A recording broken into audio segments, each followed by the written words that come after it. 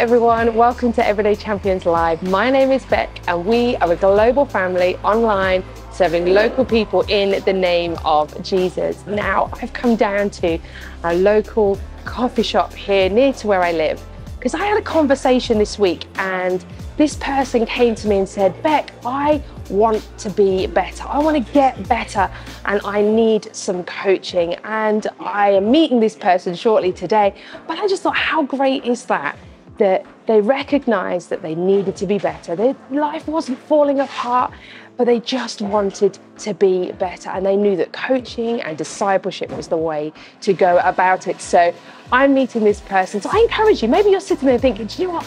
I need to be better. I need to get better in my life, in my work, in whatever kind of area that in your life that you want to focus on, or in this, even in the sphere and within your work that you are kind of operating in. It is great to get a coach. So I really encourage you to have a conversation this week. Make an appointment with someone and say, hey, will you help me? Will you coach me as you can get better as we live for Jesus? So I'm going to kind of get into a conversation shortly, and we're going to go over to a conversation with Gareth and Leanne, who again are working and helping us in our discipleship. So I encourage you to get your notepads ready and some devices ready to take some notes and share it with someone this week. So let's jump over to the conversation.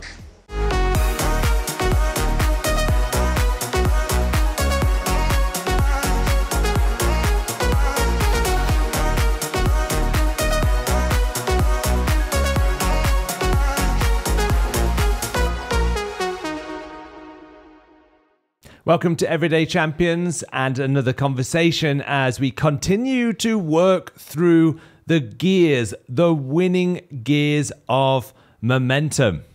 And in the last session, we talked about sharing the plan, being accountable, and the importance of that, how it keeps us active, it keeps us engaged, it keeps us sharp and connected, and the importance of that. And of course, so we've slipped from that gear into the next gear, gear number 4. There you go. I nearly said 5. 4.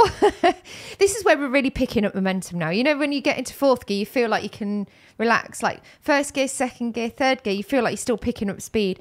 But gear 4, you feel like you're really gaining momentum.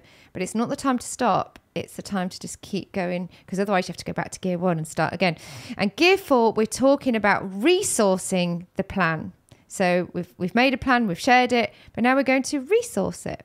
Yeah, and it's the shift from having a conversation to taking action. So like you said, Leanne, you know, we've had the immersion of gear 1, the making a plan of gear 2, sharing the plan, involving other voices in gear 3. But now it's about how do we take all the resource that we currently have and enable the plan to come to life. You know, and it's about the process of counting the cost and asking the question, okay, if this is what this plan is going to cost to deliver this outcome, the question we then have to ask is, am I willing to pay it? Because it's nice to have the idea, but to pay the price, to pay the bill that's going to deliver that, well, that's another thing. And I'm sure there's lots of things that we can think about in our lives where we've launched out on this thing, this idea, this vision, this plan, whatever, but actually we haven't fully counted the cost. We haven't fully looked at what it's really going to take. And that's when we stop, because we realize, oh, hang on a minute, this isn't going to work. We've done it lots of times. You know, you get a great idea. Oh, I know. Even as something as small as like, oh, next week we could go there and do that. And then you start to look at, actually, okay, it's going to cost us this amount in petrol, this amount in time. We're going to have to do this, take this. And you suddenly go, nah, can't be bothered.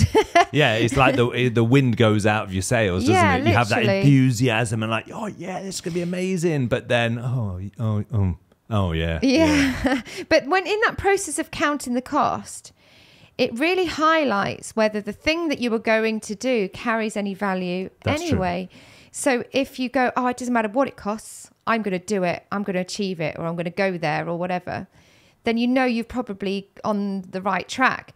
If when you start to count the cost, you go, actually, nah, can't be bothered. You know, you realise that idea was a flash in the pan. It wasn't really a great idea. It wasn't really something you're willing to throw time, money, effort and energy into. And so maybe this is a good point for us to open on our first interaction question. And we want to ask you, have you ever started something or launched out on an idea and not really counted the cost beforehand? We want to know what happened. We want to know all those disasters that have happened. So make sure you talk about that with each other. If you're by yourself, just have a think, maybe jot some things into the chat so we can share with you. But take a few moments and then we will be back.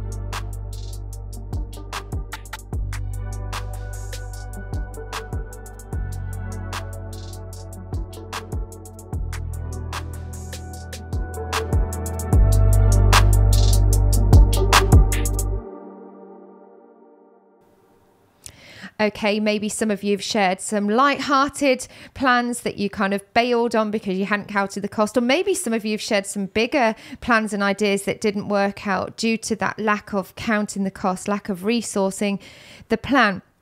The sad thing is that in life and in our discipleship journey with Jesus, very often we can pull out of some of the things and backtrack and give up some of the goals that we've had simply because we didn't count the cost, simply because we had an idea in our head, we thought it was going to be easy, and perhaps we didn't value it enough to resource it particularly. And that's quite a sad thing. And I know some people that have even dropped out of the whole discipleship process completely and turned their back on God because they didn't realize it was going to cost them so much. And yet Jesus laid it out quite clearly that we were to pick up our cross and carry it and follow him, that actually this was going to be a costly journey.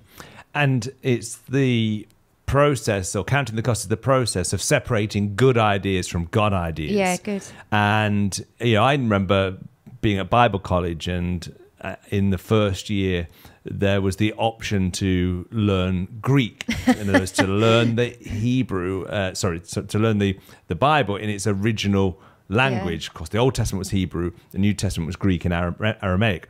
So to kind of learn the New Testament original language, and I thought, this sounds like a really good idea. And they would often warn, but it's going to take you a lot of time, and sometimes it's not going to feel like you're making much progress. And bearing in mind, I was never good at any languages anyway, but I thought, well, it was a dead language, so that's a bit different, and it's an ancient language, so maybe I could do it. And I did it for one term, but it was definitely a good idea rather than something I had a deep conviction about, because the amount of effort and energy it took to do it was significant. I still remember some things, so it wasn't a complete waste of time. But I think, counting the cost really helps us to separate that conviction from just an idea, a good idea from a God idea. And that's why it's so important to do it up front. Yeah. Because we can waste, and maybe we have, I'm sure we all have to some degree, but wasted a time, effort and resource because we haven't gone through the rigorous process of counting the cost up front and then feeling those emotions of, oh, yeah, but. And in that moment when that but comes in, if there isn't a deeper, yes, but we must, I should, I have to, then it's probably just a good idea. And Jesus knew the message of the kingdom sounded good. Yeah. It sounded good, but he knew that there was a cost to it, and he wanted people. And this is what I love about Jesus. There's many things I love about Jesus, but he loved people so much that he didn't want them to go on a journey that they couldn't sustain. Yeah. He wanted them to count the cost up front, because there would be a greater cost to them dropping out, and also he needed to protect, in one sense, and this comes back to what we shared last week, the quality of accountability, because that group had to all be on the same page. If you've got people who actually, it's just a good idea, and to some people, no, this is a God thing, then that can really dilute that group. So I think Jesus teaches us such an important principle here, and it's out of his love for us that he wants us to count the cost.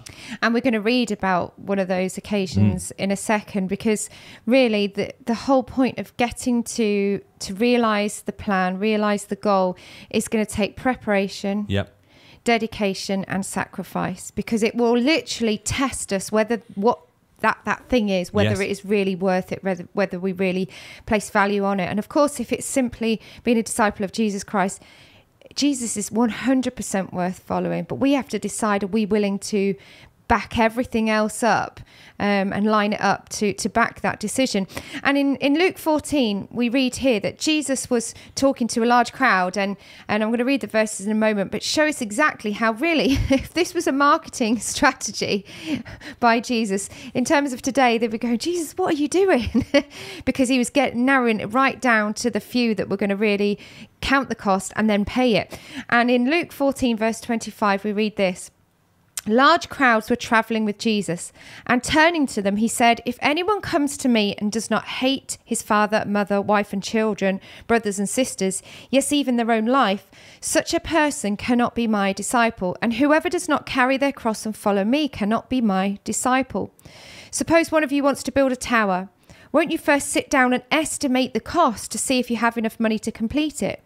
For if you lay the foundation and not able to finish it, everyone who sees it will ridicule you, saying this person began to build and wasn't able to finish. Or suppose a king is about to go to war against another king. Won't he first sit down and consider whether he is able with 10,000 men to oppose the one coming against him with 20,000? If he is not able, he will send a delegation while the other is still a long way off and will ask for terms of peace. In the same way, those of you who do not give up everything you have cannot be my disciples. This is the crux of it here. It's the cost. It's the effort, the sacrifice, the loss, in a sense, necessary to achieve or obtain something. And Jesus lays it out perfectly clear. And I don't think it's incidental or coincidental that right at the very start there, it says large crowds were following him. You see, when there's a large crowd, everyone's like, yeah, we'll follow you. Yeah, this sounds great. But then when Jesus starts to outline what it's actually going to cost, we know that not everybody would have followed on that journey. And right at the start, we have to say here that the question is, do you really want it? Yeah. That's the first thing we're going to ask is, do you really want it? Because if the desire is not there, we will never count the cost appropriately. And Jesus was basically saying, do you really want me? Do you really want it? Because if you do, this is what it's going to cost. Yeah, and that's what passion is, isn't it? It's passion is a willingness to suffer, and passion is the distinguishing between love and hate. Yeah. Half-heartedness and complacency sit somewhere in the middle. It's when we lack that distinction. But when Jesus, for instance, just at the start of that passage that you read, talks about, if anyone comes to me and does not hate, of course, Jesus is not saying go and hate your father and mother, because when we interpret scripture, you have to use the wider scripture as part of that process. And so clearly Jesus would, if you took that literally, as a command to go and hate, then it would be in direct contradiction to, honor your father and mother. Yes. What he's saying here, though, and you can go to another scripture, the Apostle Paul talks about considering everything a loss compared to knowing Christ Jesus. And there are paraphrase versions that really emphasize the strength of that kind of considering it loss, to the point of literally considering it as animal waste. What that distinction is are you willing to love me to the extreme that your priorities are seen as unreasonable in the eyes of the world? So it's really important to kind of clarify that. And you're absolutely right that Jesus ministered to crowd, but he also was suspicious of crowds. Yeah. There's a kind of a thing that people do, isn't there, with crowd surfing. People jump from the stage and they get carried, unless people move out of the way and they fall flat on their face.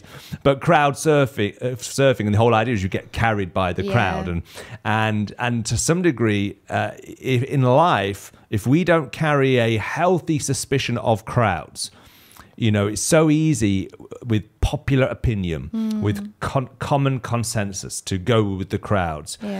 We really must be wise as serpents and as innocent as doves. We need to be suspicious of crowds, because we are not called to crowd surf. In other words, to be carried by the crowd. We are called to impact the crowd. And to impact the crowd, you have to be set apart from the crowd. And you can only be set apart from the crowd if you have a different value system and priority system that is going to lead that crowd and to impact that crowd. And that's what Jesus was teaching his disciples, that you have got to think differently in the kingdom. Your value system, your priority system is at a completely different level. To the world, it's unreasonable. To the world, it's upside down, it's backward. But actually, it is the right way up. And this process is not a one-off process of counting the cost. It needs to be a built-in regular process, which of course is why we put it as a gear, because the gears, you constantly go through the gears to build momentum. And resourcing the plan is about saying, am I willing to take, let's use a very practical thing. Am I willing to take money that I could go and spend on pleasure here and put it behind the goal and the plan that God has given to me? And in the moment, I'm going to feel the loss of that pleasure, but actually, I have to do this. And it's when the rubber hits the road, isn't it? And we can have that crowd mentality where we just rely on being part of something to carry us along. But I can guarantee that when it's our own personal mission and plan, just being part of that crowd will not be enough. Because when we do hit the problems or the bumps in the road or whatever, or the cost, that crowd can't carry us. And they won't pay. And they won't pay it for you. The only person that's ever paid anything for us is Christ. When he died on the cross, he counted the cost. He knew what it was going to cost. Absolutely. To bring salvation to us, and he still paid it. over and over and over again for all of us, whether we chose to accept it or not. But the people around you, the people who love you the most, even the people you're accountable to, cannot carry you or pay the cost for you or for me. And Jesus wasn't afraid to ask the hard questions. Jesus wasn't afraid to say stuff that might put people off, because he didn't want to missell. And obviously I'm not talking about selling something, but in that kind of terminology, something that we would turn around and then go, but you never said it was going to be this hard. Jesus laid it out. It's going to be hard. If we're going to follow Christ, we need to follow him in his death and in his resurrection, which means being willing to go through whatever to achieve the glory that he had when he rose from the dead. So we can't just sit back and expect to just kind of, that's it now, it's all done. The hardest thing was done through Jesus. And in John 6, we read that this is after Jesus had been talking about himself as the bread of life, and people did not understand when he talked about eating of his flesh. They were like, what are you talking about? It says there in verse 60, on hearing it, many of his disciples said, this is a hard teaching. Who can accept it? Now let's just look at that for a second. This wasn't the crowds now. This was now people who'd chosen to follow him, and Jesus had chosen in turn. They said, this is a hard teaching. Who can accept it? And then it goes on to say, aware that his disciples were grumbling about this, Jesus said to them, does this offend you? From this time, many of his disciples turned back and no longer followed him. You do not want to leave too, do you? Jesus asked the 12. That is Jesus wasn't afraid to ask the hard questions. I'd be there going, oh, don't leave. Don't worry. It's going to get better. I promise you. Just stay, or try and convince them, or throw some freebies to try and keep them on board. Jesus went to the 12 that were left. Do you want to go as well? They've left. Do you want to go too? Because what he wasn't doing was saying, oh, things are going to be okay, or it's all rosy, or don't worry. He was laying it out. They haven't counted the cost. Now it's time for you to do it. And the question we really need to ask ourselves is this: do we really want the journey? Do we really want this enough? Because if we do, we will put everything behind it. We will put our money, we will put our time, we will set our relationships right, we'll set our calendar correctly. We will put everything to back up this journey that we're on, both kind of the inevitable journey of discipleship, but also the plans that we make along the way. But we have to ask ourselves, do we really have the desire? And you mentioned there that Jesus himself counted the cost, and Revelation tells us that Christ was the lamb slain before the foundation of the earth. In other words, God created the salvation plan. He created mankind with the will to choose him or reject him. Yeah. And in that cost exercise, if I could put it that way, he recognized, I need to have a plan in place should mankind choose to go their own way. Yeah. And what's that going to cost me? And of course, we know it would cost him everything, his very son, Jesus. Yeah. And so that's, again, that process reveals when we read in John 3:16, for God so loved the world. He so loved the world that he'd already gone through the process of realizing what it's going to cost me if and when they choose to turn their backs on me. Yeah. So cost exercise is, again, another question. Have I done a cost exercise is the second question that almost helps me answer the first question, which is, do I really want it? It's the means by which I can really challenge and test myself. And like you said there, Leanne, Jesus, what you choose to measure progress by is so important. Jesus was not measuring progress based upon the amount of people that were following him. If he was, then he'd have been reticent to challenge those people that you mentioned in John 6, to go their own way, and because they're not going to pay the cost. Jesus' metric, his measurement of success in that sense was, your love for one another.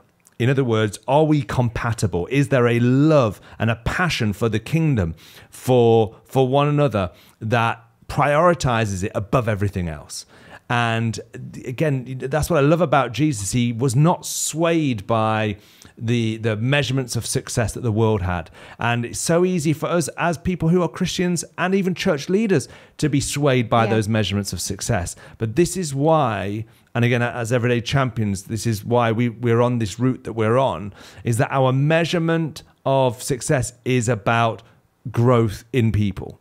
It's about them going on a journey of unlocking what God has put in them, because whilst in the short term, that may not give those measurements of success that the world would say, oh, that's success.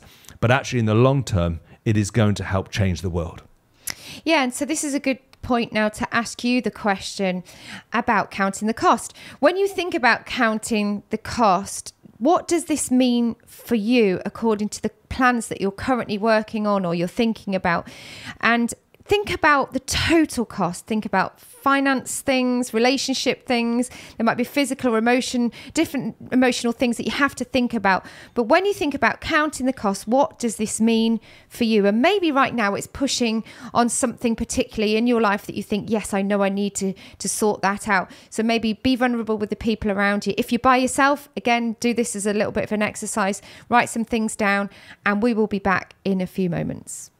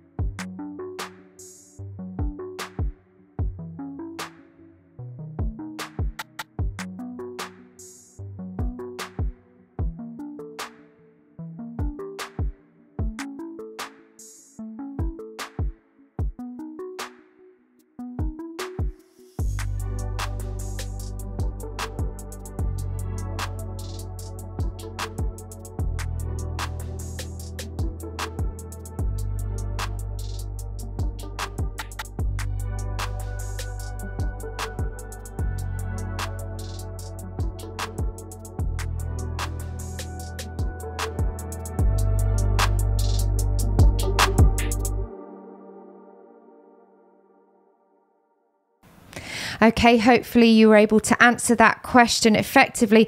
Maybe right now you just want to take a deep breath and relax. This can be an intense moment when we're looking at these things, but they're necessary for the journey. Absolutely. And everything that we talk about is to help and to resource you and to help you. And so although it can feel quite involved and quite intense, we want you to enjoy this process, because counting the cost when you want something is actually really exciting. Yeah.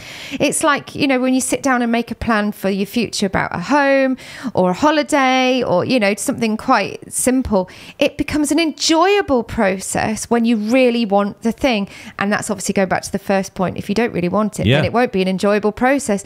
But when you really desire it, when you really desire Jesus, it's exciting to count the cost. And I'm glad you said that. Sorry to No, jump in. it's fine. I'm glad you said that, because when you start counting the cost, the reality of what you're believing for starts to kick in. And that's why this isn't a negative message. No. It's sometimes counting the cost. The cost. No, it's about bringing the future alive now. And so that just kind of struck me just when you said that, Leanne. It becomes alive, it becomes real, it is exciting. It reminds me of perhaps, when you've really wanted to achieve something, that you need to purchase or put money towards, whether that's like a home or something like that. And you don't resent putting your money behind that or sacrificing going out for that thing, because it's the joy set before you. Yeah. Jesus had the joy set before him, which was us. We should have the joy of following him and seeing, impact in our lives set before Absolutely. us, that we're willing to endure whatever. Jesus endured the cross, the ultimate, but we should be willing to endure, to pay whatever.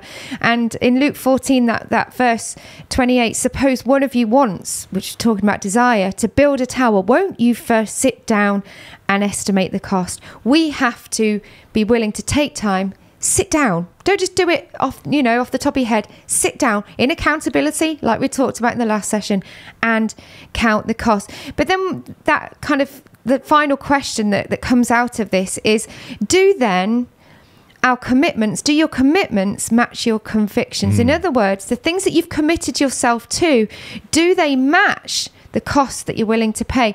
Because I think commitment and conviction are two different things. Conviction is what we know is the right thing to do. Commitment is something that we've set ourselves to do, but it doesn't necessarily always match what should be done. And we have to look at our daily decisions, our daily commitments, our daily actions. Do they match what I've now said I need to do? And that is another difficult question for us to ask ourselves. It is a difficult question to ask in terms of it being challenging, but it's a simple process to immediately start to get an answer. And, when you think about commitments financially, immediately, if I was sat there coaching you, I'd be asking, okay, what are your financial commitments? And the way you would find that out is go and have a look at your standing orders, look at your direct debits, look at your commitments. Those are your financial commitments that you have put your name to, you've signed off on. And so it's asking the question, okay, do I see evidence that I want this future in those commitments? Good. If not, what do I start to do to change those things? I might not be able to change it all immediately. There's usually, and let me just kind of put a caveat there. Very often at first, we think there's some things that we can't change that actually we can, but the pain of the change makes us think, I can't change that yet. We'll kick the can down the road on that. But also relational commitments. Go and look at your diary. When was the last time I spent time with this person, or how much quality time have I spent with them? And again, checking our diary reveals our commitments and our relational commitments, and how much time have I spent on this activity. And if I keep spending that much time on this activity, 5 years from now, will I achieve what the plan says I need to have achieved? So it's a challenging question to answer, but actually a simple process by which to get some quick and immediate insight as to, do I really want it, by carrying out that cost exercise. And it's a question of saying, to myself, is there a disconnect between my daily activities and my deepest desires? Because the two can not be connected. 100%. Because there's still a discipline that we have to put in. If somebody's sitting around going, I don't know what my purpose is, I don't know what I'm supposed to do, or I think it's this, but then just sitting around for hours on social media or whatever, not actually doing something. Sometimes there's a point of getting up, getting dressed, going to do something, making, something of the day or the time that you have, whatever. Because if my deepest desire is to do that thing, then I will put everything else in behind it. But we need to act. Do my daily commitments, do my daily activities, is there a disconnect between them and my deepest desires? And Paul even talks about, the struggle that goes on in himself. We can read it in Romans 7. The things I don't want to do, I end up doing. The things that I don't want to do, I end up doing, or do want to do, I don't end up doing. It's a tongue twister. He talks about the principle of life. I when I want to do what's right, I inevitably do what's wrong. And of course that we wrestle with that every day. So many times I think, I want to be fit, so tomorrow I'm going to go for a run. Tomorrow comes, I don't do it. It's because there's a disconnect between my daily disciplines and my deepest desires. I have to get the two in line. And I'm subject to that. We all fall short of our own convictions of what we want to do, but we have to fight ourselves. I've actually written here, we have to fight the inclinations of our human nature to follow the integrity that comes from our spirit. And that for me is a kind of something that I'm going to write somewhere, that I'm going to fight the inclinations of my human nature so that I can follow the integrity of my spirit, because my spirit is what is connected to God. And that's how I can make sure that everything falls into line. Yeah, that's so good. And, in that passage you mentioned from Romans 7 and 8, which have been two pivotal chapters for me over the last kind of decade and a half, really, because the Apostle Paul being very open about that internal battle. It's a civil war that takes place inside of a person between the old nature and the new nature. And in verse 23 of Romans 7, he says, but there is another power within me that is at war with my mind. The Message version, I believe, puts it, there are parts of me that covertly rebel. In other words, when something is covert, they're going undercover and trying to go in the opposite direction. They're almost trying to... Have you ever been in a situation or a conversation when it feels like somebody's trying to sabotage the plans of the group? And they may not be obvious about it, but they're almost coming up with reasons why something can't happen. And it's like, do you want this or not? And there's a difference between counting the cost and actually sowing seeds of doubt and kind of covertly rebelling. And Paul here is saying that there is this civil war that takes place, and the only way that you deal with it, again, this is where the cross and the resurrection comes in, is by dying to that part, surrendering that part. Paul says, I die every day. In other words, there's parts of me I have to kill off. There has to be a funeral every single day of those inclinations that you talked about, Leanne, those feelings that are so strong at times and so potent. But that's where we need the power of the resurrection, because it's only that power that is going to overrule those parts that are covertly rebelling. We need the Spirit to lead us, the Spirit and the integrity, as you've put it, of the Spirit to overrule the inclinations of the soul. Yeah, that's really good. And perhaps this is a good point now for you to go and discuss, why do our commitments, our daily activities and actions sometimes not match our convictions? And we needed to be honest about your own barriers here, because we could come up with like generic answers as to why, those things happen. But we want you to think specifically to you. Why do sometimes we have deepest desires, but our daily actions don't necessarily match up? Again, we're going to give you a few moments and then we'll come back to finish.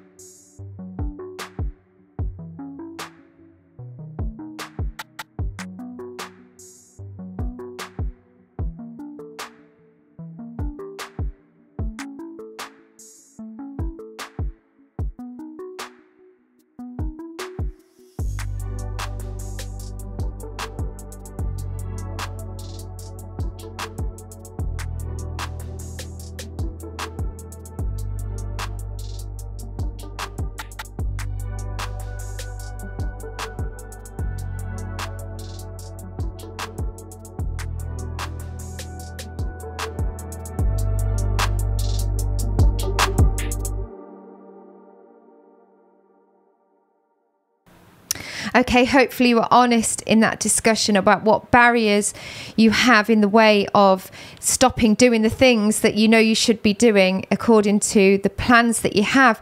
And, you know, we all have those. I have them. There's no point just being aware of the barrier and not doing something about it. We have to be careful to bring down those barriers, smash down those barriers daily, make new habits so that they are in line with the desires of our hearts and our spirit. But, you know, we have to make sure that everything we do is from a place of being all in. If we're going to resource this plan that we have, if we're going to really give our discipleship journey everything, if we're going to count the cost and pay it, we need to say, yes, I'm all in. Those kind of famous words that people are using a lot in today's society. I'm all in, meaning, yeah, I'm going to give everything to it. I'm going to throw everything I've got at this, just as Jesus did for us. You know, but sometimes I think when we do look at counting the cost and how much it's going to cost us, it's easy for us to look for alternative routes. It's easy for us to cut corners. It's easy for us to choose cheaper options. But let me just say this, Jesus didn't cut corners for you. He didn't choose a cheaper option for you and for me. So in return, we're going to give him our absolute best. Because if this is about impacting the world for him and for his kingdom, we've got to make sure that we throw everything at it, that we say, God, I seek you first and your kingdom, and everything else will be added. Everything else is a bonus. I have to look at my time, my money, my relationships, my resources. They are only there because God has given them to me. So if I put them back in their rightful place, I know that God is going to bring impact. Yeah, and just in kind of closing, it's important to remember that when we do that cost exercise, it's not that you necessarily have to have everything in place to be able to complete the plan. That's not what we're saying, because we know feeding of the 5,000, for example, you know, the plan was we need to feed this crowd, potentially 13,000 people. The resource they had was 5 loaves and 2 fish. So the resource didn't match the outcome they were believing for, but they counted what they had, 5 loaves and 2 fish. And then they answered the question, do we still believe? Yeah. And that's the thing. It's not about waiting for everything to come in and for everything to be ready. My word, if we'd have acted on that, we certainly wouldn't be doing what we're doing now and where we are right now. But it's about, you know, going through that process. Again, all of this is about a faith process. It's getting us to believe that the God of the unseen, who has called us in the first place to deliver on this plan, is able to resource it. What stands in the way is our trust and our willingness to rest in the knowledge that he is working this with us. And when we walk with him and work with him, we will win with him. So come on, let's pray right now. Father, we thank you that we can journey this with you. You are about the journey. Forgive us for the times when we become so enamored with the outcome and the destination that we lose sight that this is all about walking with you. And working with you, and we miss out on so much because we're so focused on outcomes, but you are focused on the process. And we thank you that this whole conversation about resourcing the plan and our previous conversations about sharing the plan and making the plan are all about intimacy with you, being immersed in your presence, in that constant conversation that keeps us aligned to seeking first your kingdom and your righteousness, with the absolute knowledge that everything else will be added. So Father, we thank you that we can offer up our plans right now as part of our sacrifice. Father God, we thank you that it is worship to you and we want it to be pleasing to you. And we know that when we are people who worship you in spirit and in truth, that you are pleased. And that's our heart's desire. Father, we thank you, we honor you, and we are excited to hear and to share stories of progress, of plans that are put into action, where our commitments are aligned to that plan, and we start to see the miraculous break forth and break out for your glory. In Jesus' name, amen. Well, listen, remember, today and every day, you are a champion, and there's more in you than you think. Till next time, take care. See you next time.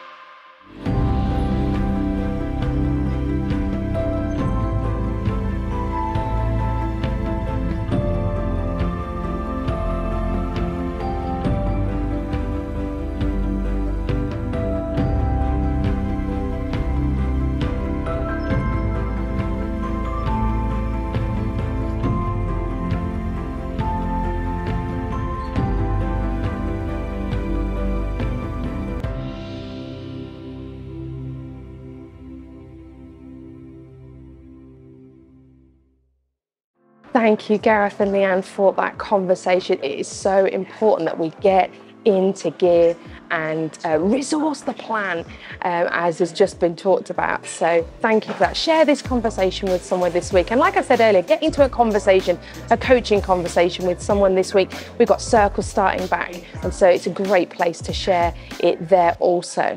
Well, as part of our worship, we're going to take communion together, grab some bread and some juice and those people who are around you, and just take a moment to thank Jesus for what he's done for you, and share communion together and give him your worship. And also part of our worship, we like to give financially. You can head over to our website, everydaychampions.tv/give, where you can give on a regular donation or a one-off. All the information you need is over on the website. Well, it's been great to be with you today. I hope that you have enjoyed this broadcast. Like I said, share it with someone this week. And remember, today and every day, you are a champion, and there is more in you than you think.